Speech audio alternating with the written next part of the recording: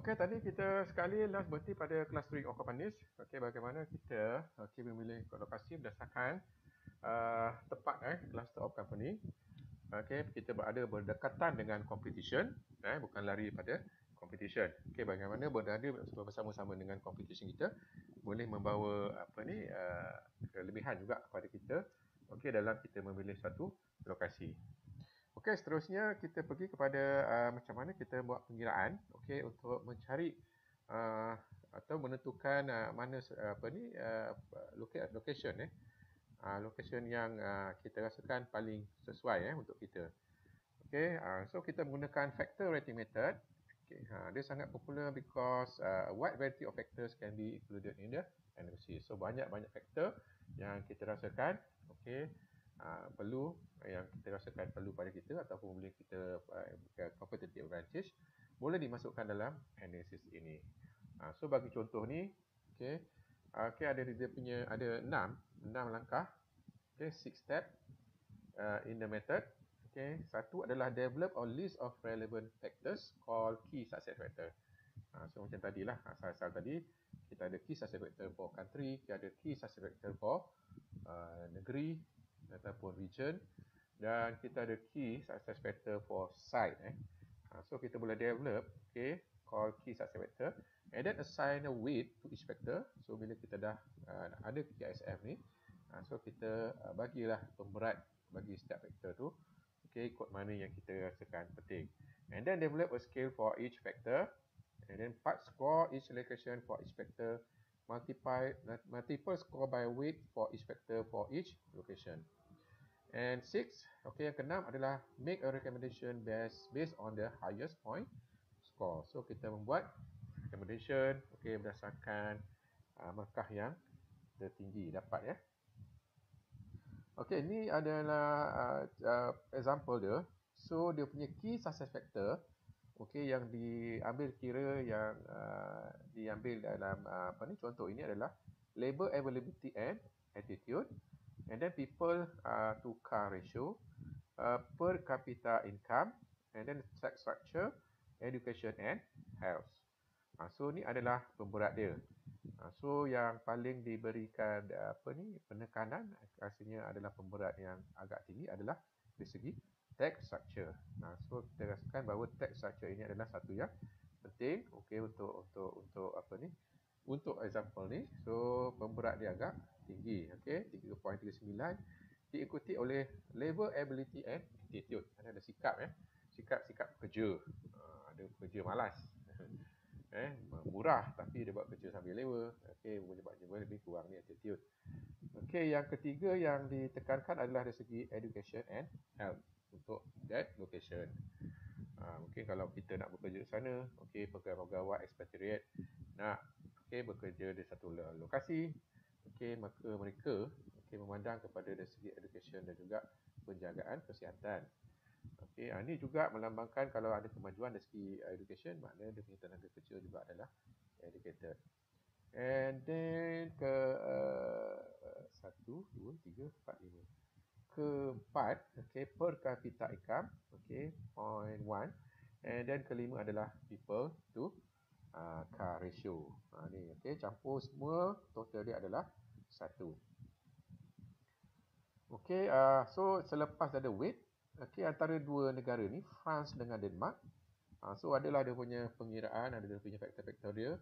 Okey, berdasarkan ni dia bagi markah. Okey, so maknanya untuk labor ability, so ni kita boleh buat macam-macam lah, macam survey. Okey, dalam tu ada banyak soalan, okey, ataupun dalam banyak tu, dalam labor ability pun banyak-banyak faktor yang kita boleh tengok dan kita bagi markah. So di sini untuk labor ability and attitude, markah bagi France adalah 70. Okey. So markah bagi Denmark adalah 60. Untuk people to car ratio, okey, markah ni adalah 50. So Denmark 60. Dan per capita income, France 85, Denmark 80. And then tax structure, okey, France 75, ni 70. Okay, dari segi education and health 1670. So weighted score dia kirakan agaknya bukan agaknya pula. Dia mengirakan macam mana kira dia. So weight ni kali 70 so untuk France 20.25 kali 70 dapat 17.5. Untuk Denmark 0.25 kali 60 dapat 15. People tukar ratio 0.5 kali 50 0.5 kali 60 dapat 3 dan seterusnya. Dan kita dah dapat semua weighted score. Kita campurkan. So kita tengok mana yang paling dapat markah yang paling tinggi, itulah yang kita rekomenkan.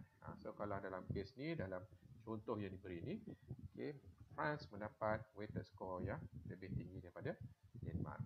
So kita boleh rekomen France sebagai kita punya lokasi. And then this lagi locational cost volume analysis.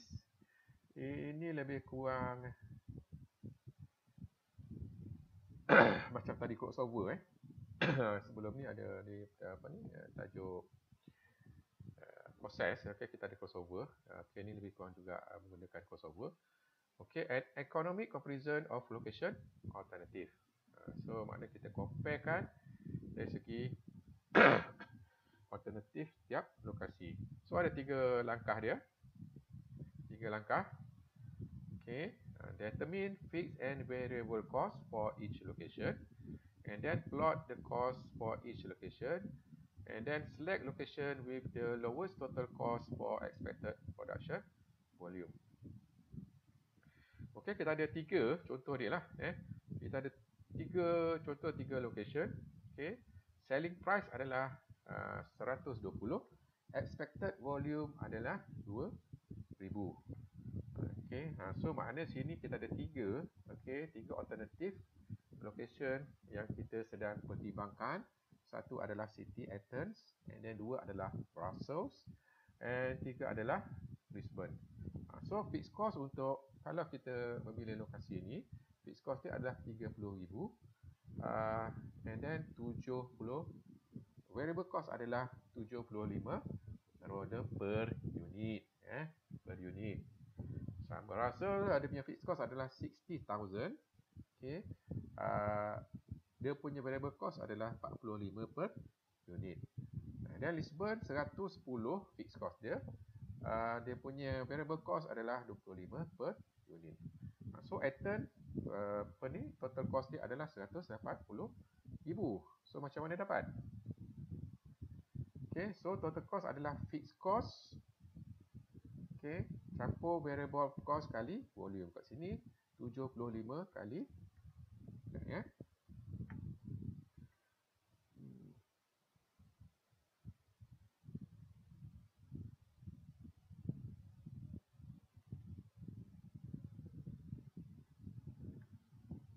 kalau kat sini macam ni dapat 100 ni, maknanya 75. So maknanya sini 75 kali 2000 unit. So ni so maknanya sini 75 kali 2000 unit campur 30,000. So maknanya 75 kali 2000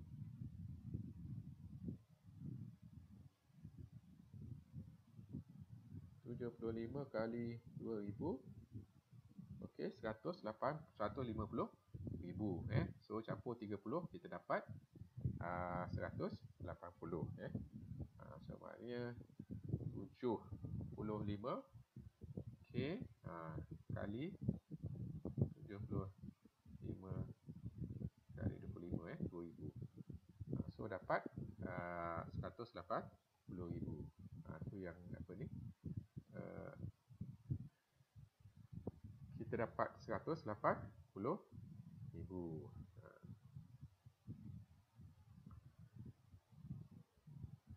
So sama jugalah seterusnya. Seterusnya maknanya 150,000 ni 45 kali 2000. So jadinya 9,000. 90,000 90,000 maknanya campur apa ni? 90,000 campur 60,000 dapat 150,000. Sini pun sama, 25,000 okey kali 2,000, so 50,000, 190,000 total cost dia. Okey, so total cost ini fixed cost campur variable cost kali volume. Sebab tu dia nama variable cost. So variable cost adalah per unit. So kita kalikan dengan expected volume 2,000.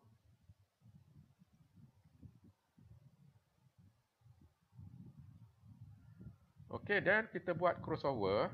Okey, tadi kalau kita kata dia punya Athens, okey, dengan Brussels, okey, kalau Athens 30, okey, so maknanya dia punya total cost adalah fixed cost campur variable cost kali volume. So dia punya pengiraan adalah 30,000 campur 75, okey, kali X. X tu adalah volume dia lah. So 60,000 Brussels pula persamaan dia adalah 60,000 campur 45 kali X, di mana X adalah volume. Ni kita dapat ni. So crossover point tadi, okey, maknanya Athens 30,000 kali campur kali 7 campur 75 X. So dan Brussels 60,000 campur 45 kali X. Sebab tu dan kita pergi sini. Okey, 60 tolak 30 dapat 30, 75 tolak ni dapat 30,000. So X adalah 30,000 over 30,000 over 30. Okey, X adalah 1,000. And then kita ambil pula crossover between point between Brussels and Lisbon. So 60,000 campur 45 bersamaan dengan 110 campur 25 X. Okey, so 20X campur dengan 50,000, X adalah 2,500. So ini adalah dia punya apa ni? So ini adalah dia punya locational cost volume analysis, contohlah ya. So untuk antara 50 dengan 1000, okey, Athens memberikan apa ni, kos yang paling terendah antara volume 0 hingga 1000. So Athens memberikan kos yang paling rendah. Kalau kita tengok jawapan dia tadi kan. Okey, ni 1000. Okey, antara Athens dengan Brussels 1000. And then dari segi Brussels dengan Lisbon, okey, Brussels dengan Lisbon 2,500. So ni Athens dengan Brussels. So antara Brussels dengan Lisbon, okey. So maknanya ni antara 0 dengan 1000, Athens memberikan kos yang paling terendah. Antara 1000 hingga 2,500, okey, Brussels memberikan kos yang paling rendah. Okey, lebih daripada 2,500 volume, okey, Lisbon okey menawarkan kos yang terendah. Ini daripada segi cost curve lah. Okey, so macam ini A tadi tu kita punya persamaan tadi. Okey, antara Athens dengan Brussels dia cross kat sini ya. Okey, okey, antara Brussels dengan Lisbon dia cross kat sini. Itu dia katakan locational cost volume as analysis example. So kalau kita tengoklah dari segi fixed cost, okey, dengan apa ni, kalau kita tengok fixed cost pun tadi sini 30,000 kan. Okey, Athens dia start daripada 30,000, 60,000, fixed cost dia 100,000. So maknanya Lisbon okey mempunyai fixed cost yang paling tinggi. 110,000. Okey, so yang kedua terendah adalah Brussels, fixed cost dia 30,000. So apa maksud fixed cost ni? Okey, so maknanya bila kata fixed cost dia tinggi, okey, dia memerlukan apa ni, volume okey, lebih volume, okey, untuk mengurangkan dari segi cost per unit. Okey, maknanya semakin banyak volume yang dia boleh apa ni, boleh capai, okey, maka dia punya cost per unit dapat dikurangkan. Sebab tu dari segi Lisbon dia lebih 2,500, okey, maka dia menawarkan kos yang paling rendah. And then kita menggunakan center of relativity method. Find location of distribution center that minimize distribution cost. So kita nak mengenal pasti, okey, location distribution center yang mengurangkan kita punya kos pengedaran. Okay, and then consider location of market, volume of goods received to the market dan juga shipping cost or distance. Okay, center of gradient. Place existing location on a coordinate grid. Grid origin and scale is arbitrary, and then maintain relative distance. Calculate x and y coordinate for center of gravity. Assume cost is directly proportional to distance dan juga volume shift. Ni jangan ni lah. So kita tengok sini. Ni formula ni nampak je susah, tapi bila kita dah kira nampak dah senang. Okay, kalau sini kita tengok Chicago. Okay, kita ada 4 demand for Queens discount department store. Okay, store location kita ada 4. Kita ada 4 kita punya alternatif. Nak buka di Chicago, Pittsburgh, New York ataupun Atlanta. Okay, ini bukan. Ini maknanya kita punya kedai store location. Okay, kita ada 4 store location. So kita nak buka kita punya distribution center. So untuk Chicago, okay, kita menghantar 2,000 kontainer per month. Pittsburgh 1,000 kontainer per month. New York 1,000 kontainer per month. Okay, Atlanta 2,000 kontainer per month setiap bulan. Okay, yang ini adalah contoh. Okay, so Chicago dia punya ni X dia 30, Y dia adalah dia punya koordinat lah 120. Okay, New York 130, Pittsburgh 90X. Okay, Pittsburgh 90, 110, Atlanta okay 30, 60, 40. Sini adalah dia punya arbitrary origin. So ni 30 quantity 2,000 Kalau kita tengok tadi Chicago quantity 2,000 So maknanya dia punya DX1 okay 30, D1Y 120, Q adalah 2,000. So X coordinate. So X coordinate macam mana kira? Kita ambil semua X Kita ambil semua X. So kalau sini Chicago. Panggil lagi Chicago. Okay, X dia adalah 30, 130, 90 dan juga 60 Okay, so dia kalikan dengan dia punya quantity Kalau kita tengok tadi Chicago 2,000, Pittsburgh 1,000, Atlanta 2,000. So kalau ini Chicago maknanya 3X untuk X 30 kali 2,000. Untuk Pittsburgh dari mana Pittsburgh 90 kali 1,000. Lepas tu New York 1,000 juga. Okay. New York 130 kali 1,000 campur 60 kali 2,000. Okay, ni macam kira dia. Dekat tak payah tengok tadi formula. Tengok formula memang ngeri lah. Tapi bila dah kira senang je. Okay, so 30 X punya koordinat kali dia punya volume volume lah. Okay, campur 90. Okay, X koordinat campur 1,000 kali 1,000 campur 130 kali 1,000 campur 60 kali 2,000 and then over 2,000 dia punya unit. Okay, campur 1,000 campur 1,000 campur 2,000. So dapatlah dia punya 66.7.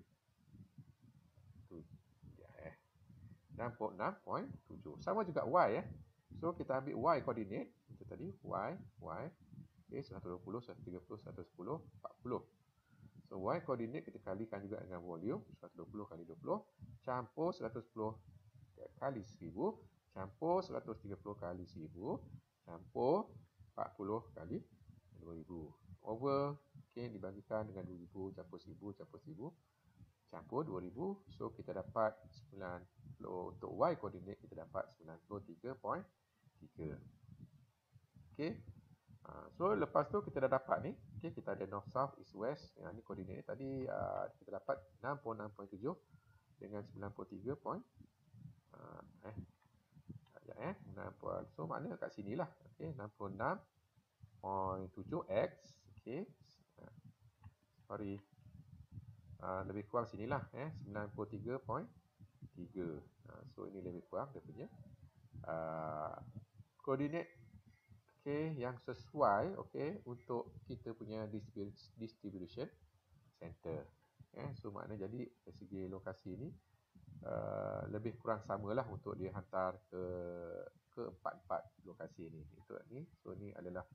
So ini adalah recommended, okay, location untuk kita punya distribution center. So center of gravity. Okay, and then kita menggunakan transportation model. Okay, finds amount to be shipped from several point of supply to several point of demand. And then solution will minimize total production and shipping cost, the special cost of linear programming problems. Ini contoh worldwide distribution of Volkswagen and parts. So Volkswagen sini dia punya satu finish vehicle. Mana finish vehicle? Okay, 2 vehicles for assembly, 3 parts, 4 assemblies, engine, suspension dan unit. So ini contoh lah. So Volkswagen Amerika, Volkswagen Kanada, ini Volkswagen dekat Jerman ni. Volkswagen Nigeria, Volkswagen Brazil. So dekat Brazil dia punya location dengan Argentina 3 parts. So dia buat parts kat sini. Okay. So sini adalah assembly. So antara Volkswagen Mexico, dia assemblies, engine, suspension unit dan sebagainya. Okay, sama juga 2-3 vehicle for assembly hantar ke Volkswagen Nigeria, 2-3 parts. Contoh worldwide distribution of Volkswagen and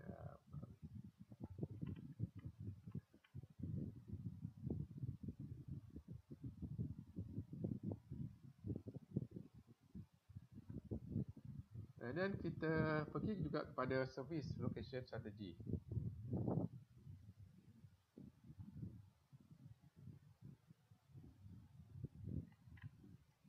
Okay, tadi adalah contoh bagaimana kita nak menggunakan transportation model. Kita boleh juga menggunakan transportation model. Yang ini adalah, tapi dia kena ada special class of linear programming problem. So ini adalah contoh, okay, bagaimana Volkswagen menggunakan okay, very complex.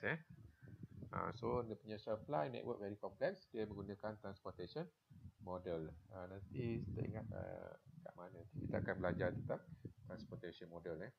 So lebih kurang macam inilah. Amount to be shipped from several point of supply to several point demand. Okay, solution will minimize total production and shipping cost. Nanti pada chapter akan datang kita akan belajar tentang this transportation model. Tapi ini menunjukkan the speed complexity of Volkswagen. Okay, distribution of Volkswagen dan part. So dia finish vehicle kat sini. Okay, kat sini dia hantar finish vehicle hantar sini. Sini juga hantar finish. Oh tak, daripada sini finish vehicle ke sini. Ni Audi, so banyaklah. Okay, sini dia hantar 2-3 vehicles for assembly dengan parts. Okay, 3 di sini dia hantar parts ke Asia, Shanghai Volkswagen. So ni menggunakan kaedah transportation, kita tak tengok ni lah. And then for service, okay, location strategy. Okay, tadi kita banyak untuk facilities ataupun production punya location punya strategy. Yang ni adalah kita tengok pada service. So kalau service ni, okay, kita kena berada di tempat. Jadi kita kena interact dengan kita punya customer. Jadi kita kena berada dekat kita punya customer. Tadi untuk apa ni? Kalau production tadi, okay, kita tak perlu berada dekat kita customer. Kita boleh berada jauh customer. Bukanlah terlalu jauh maknanya kita kena position, okay, sama ada dengan kita punya supplier dan juga kita punya customer. Tapi bukanlah maknanya customer tu satu yang penting sebab customer tak datang direct ke Kelang lah, production center. Okay. So untuk servis, okay, ini termasuk retailing, maknanya customer akan datang contohnya ke retail outlet untuk beli. So ini adalah bagaimana kita nak membuka retailing. Ini biasanya melibatkan retailing, memilih dari segi servis ataupun dia punya strategi untuk kita memilih lokasi bagi perkhidmatan seperti retailing. So satunya adalah kita kena consider the purchasing power of customer, the drawing area. Customer drawing area. Maknanya kita tahu bahawa bila kita buka kita punya kedai tu, maknanya kita punya customer mempunyai purchasing power. And then service and image compatibility with demographics of customer drawing area. So maknanya perkhidmatan dan image hendaklah compatible dengan customer. And then kita tengok pada competition in the area. So kita tengok jugalah. And then dari segi quality of competition, sama ada lebih elok ataupun lebih baik daripada kita. So competition ni area, so very competitive atau tidak. Kita tengok dari segi direct ataupun indirect punya customer. So kalau kata fast food restaurant, so dia punya direct competitors adalah another fast food restaurant lah. Tapi indirect punya competitors adalah semua orang yang menjual makanan. Tak kira lah fast food ke slow food ke. Jadi kena tengok kat situ lah. So kalau macam dekat JMK ni, kedai makan, yang kita tengok kalau dari segi QSR, quick service restaurant, ada satu lah. McD. Tapi kat Keling tu banyak juga lagi kedai-kedai makan. Warung. Tapi dia maknanya indirect. Yang orang yang menjual juga makanan. Tapi dari segi yang direct competition, dari segi quick service restaurant, kalau macam dia seperti competition dia adalah KFC, Burger King dan sebagainya lah. Itu direct lah. And then quality of competition. So sama ada berkualiti lebih daripada kita atau kurang daripada kita. And then uniqueness of the competitors and the firms and competitors location.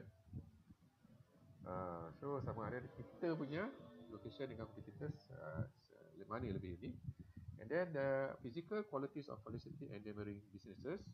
And then operating policies of the firm dan juga quality of management.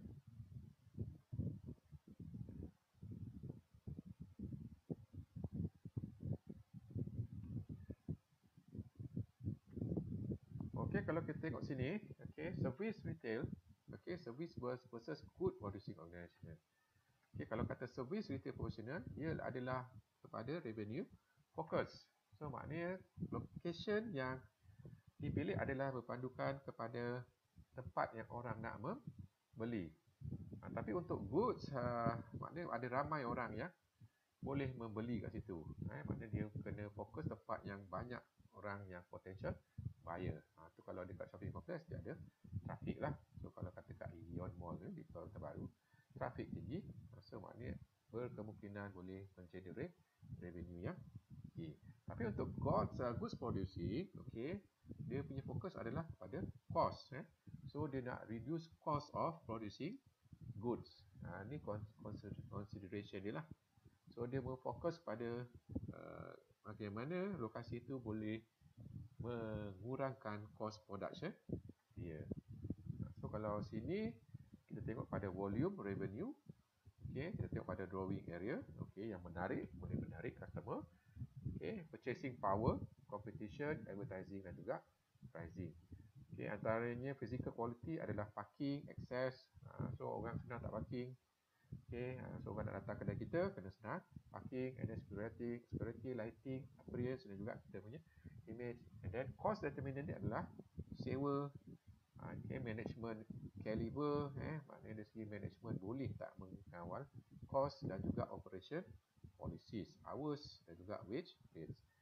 So kalau goods producing, dia transportation of cost of raw material, pembekatan pendapatan. So macam mana? Okay, lagi jauh daripada supplier dia ataupun dia supplier, maka semakin tinggi dia punya cost. And then shipment of cost of finished good. Okay, ni nak shipment kepada kita punya customer. So jauh tak kita daripada customer? So kalau jauh, maknanya shipment cost kita adalah tinggi. And then dari segi energy, utility cost, labor, taxes and so on. So intangible and future cost adalah attitude toward union, kesatuan, and then quality of life, and then acquisition expenditure by state, quality of state and local government. Okey, kita akan sambung tentang teknik untuk dari segi antara service dan juga goods producing organisation Okay, kita akan sambung kepada video yang seterusnya. Okay. Terima kasih. Thank you very much.